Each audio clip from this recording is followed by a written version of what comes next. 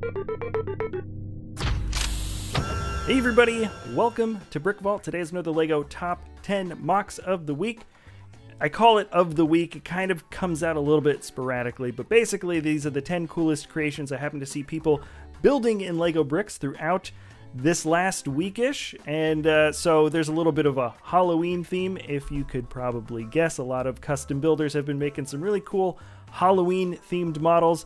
And then of course, I just choose my 10 favorite in general. In the description below, there are links to everybody I'm talking about and a whole lot more. So if you want to learn more about these designers, all that information and more is open to you. Before we jump in, first I do want to say that the custom building instructions that have popped up in the web store this week come from the designer Built Bricks. There are 5 new lightsaber designs if you want to check them out.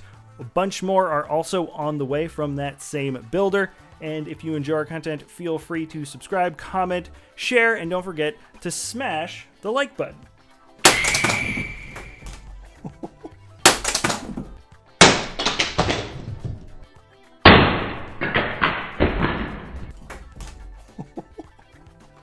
All right, let's jump into top 10. The first one up here is from the designer Redverse. The title is Chainsaw Man. He's got a chainsaw for a head, 2 chainsaws attached to his arms, and a great looking pose.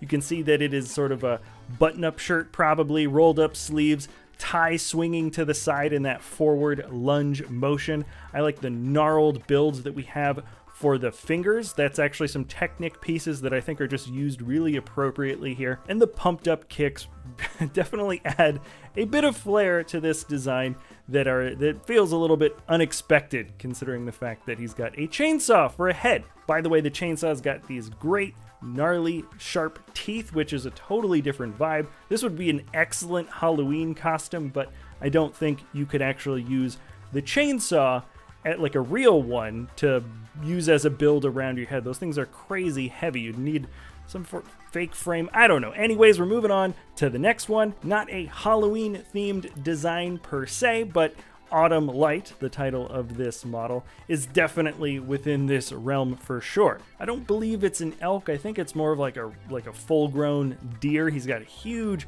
set of antlers and just one of those really amazing poised, proud stances that's just very hard to capture within bricks. There's a lot of energy to this figure, very much like the last one. And to quote the famous philosopher Socrates, this deer is majestic AF. All right, we're moving to the crown. It's got these great autumn leaves, but there's also some lanterns there, probably giving a little bit more context to the title Autumn Light. This deer in the universe, by the way, of the build must be massive, because you can see the hill it's standing on actually has a church right there in the bottom corner to give you a estimate for scale. Great looking model. We are now moving down to a build from the designer Norton74. This is Haunted A-Frame Cabin, and it's also a tribute to Monster Fighters, which is a theme from like 10 years ago. So the build itself is very similar to a previous design from the same builder, which was also an A-Frame Cabin, but you can see the color combination has gone a bit more gaunt with the black roof and the light bluish gray wood, I suppose. It's like totally dead wood that makes up the entire building. The model is chock full with all kinds of sort of classic spooky details. You've got a witch hat, you got ghosts, you have spiders and spider webs. Dracula is sitting there. You've got a werewolf, a zombie driver. There's also a mummy, Frankenstein, cemetery. It's everything. Everything that you kind of think of when it's classic Halloween, but done in a very finessed and very detailed build style that just gives the whole scene a ton of character. This is one of those builds that you could definitely look at for a long time and just see a few more little details here and there the longer and longer you look. But now we're moving on to the next build. This is number 7 in the lineup if you are keeping count, though they are not at all presented in any order of best to worst. From Thomas of Tortuga, this is called Ironclad Voskresheniye. The design of this ship in the description of the model says it is based on a yacht from the 1880s, and specifically I think it's referring to that extremely wide hull that we have that sticks out kind of like a fat belly. The fortress of cannons that rests atop, however, and of course the color combination, is entirely a creative endeavor. I particularly like all of the guns that are sticking out of the sideways built window pieces, and the inclusion of these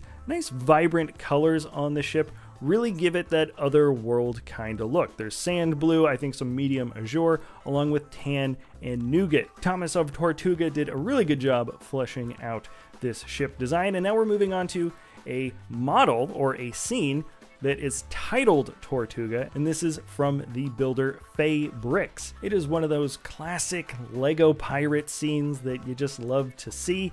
It's an island, there's some pirate ships, and there's some pirates that are seemingly up to no good. There's some really unique qualities here though. The model itself, all of those structures are built in very creative ways, sort of nestled right there in with the rock design. Some of the buildings are pieces of old ships that have probably wrecked at some point, while other structures seem to be built from scratch and have their own totally different look. The water detailing is awesome, and to me it kind of looks like an island that became a small little township because ships got wrecked there and they had nowhere else to go. All right, next build is from the designer Eero Okkonen. The title is AI Admiral. It's kind of interesting. This model is based on a design that was inputted into an AI program. An image came back, and then the builder decided to use that inspiration to create the figure you are seeing here. Wonderful color combo. That dark blue really looks great against the bright red and gold. Excellent build for a crown. I like how the golden armor also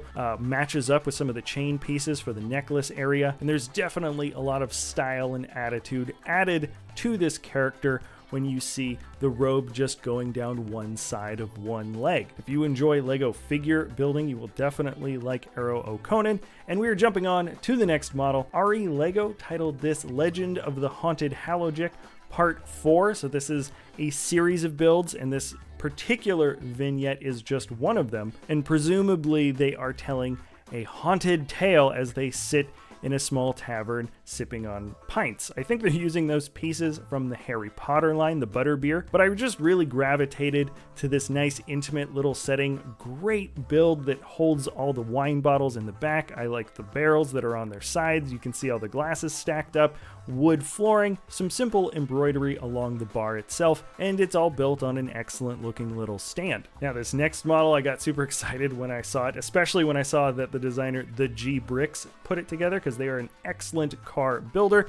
This is the Envision 74 from Hyundai, built at the Speed Champion scale, which is slightly upscaled for minifigs, but it's kind of that perfect size for really getting some nice subtle details across when you're trying to create a specific look for a specific car. To my knowledge, only one of these cars exists in real life. It is a concept car that runs on hydrogen power, developed by Hyundai, and its initial design is actually based on the concept car that the DeLorean from the 1980s originally came from. Long story short, it's got that retro, super cool look. It looks like something that came straight from Cyberpunk 2077, only cooler, and apparently it's like crazy powerful as well. The Bricks made some very nice, very well-defined little finessed shapes. When you look closer and closer at this Lego build and then the original, you'll know what I'm talking about. Number 2 here in the lineup is from the builder Dornbi. The title is End of the War, and it's actually a Brickerei collab, meaning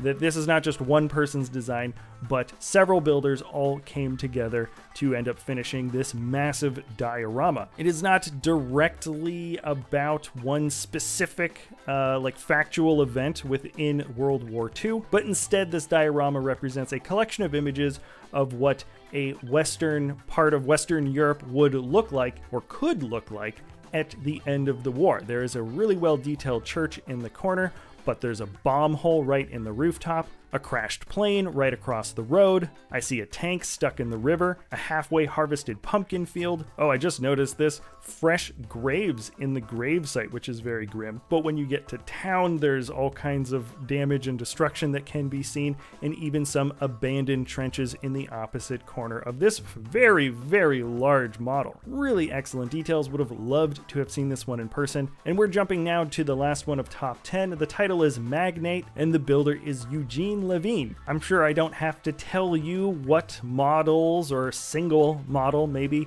was probably used as the seed set to create this interesting looking spaceship. Lots of dark red, lots of gold pieces, and really just an interesting set of shapes. I like all the long curves that come down and around across the center. There are some bulbous engine looking builds that come around the side, and something that feels wholly unique and sci-fi while at the same time having a bit of style and pizzazz, especially this color combo being so vibrant for a spaceship design. All right, that's it from our personal favorite top 10. Here are some honorable mentions. Before we go, the builder Frost built a pumpkin patch. Looks very, very crowded. Eric the Skeleton has the build Rock Hall as a micro diorama. Start wearing purple, wearing purple. This is titled Miss Purple, and the builder is Milan Sekiz. Definitely a vibe for this build. Mitsuru Nikaido titled this Object 12, but we all know that this is just a good boy. Also, if this build reminds you of a particular joke Jim Brewer told 20 years ago, let me know. Almost totally unrelated, this next model is, it's titled Hand or Glove. The builder is Nathan Hake, and it is both creepy and funny. Designer Kai E created Ambassador class prototype. It is not, I don't think at least, an official Star Trek ship, just something that looks and feels super Star Trek-y and has some great details. Let's end this on a very peaceful, simple build. The title is Peace. The designer is Roland Smith. It's just a nice, excellent little model. I think it would look really great as like a desktopper or something. And that is it for my personal favorite top 10 of the week. Remember, links to everything I'm talking about and a whole lot more are in the description below. If you enjoy our content, feel free to like, subscribe, comment, share, and that's gonna be it. Thanks again for watching, and we'll see you next time at BrickVault.